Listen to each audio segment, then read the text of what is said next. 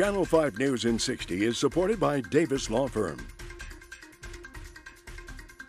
A 46-year-old man is being held without bond on capital murder charges in Cameron County.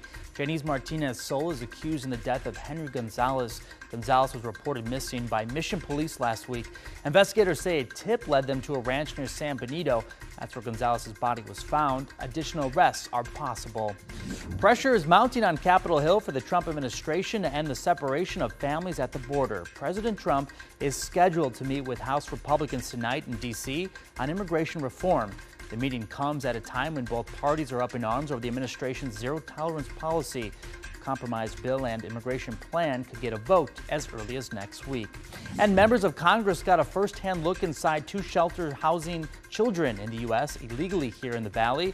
The shelters are under a program by the U.S. Department of Health and Human Services. U.S. Representative Filimon Vela was there. He says questions still remain about the process.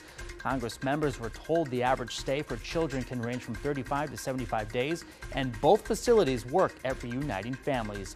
Your forecast for today, a chance for more rain, highs in the upper 80s. That's your news in 60. Have a great day. Channel 5 News in 60 is supported by Davis Law Firm.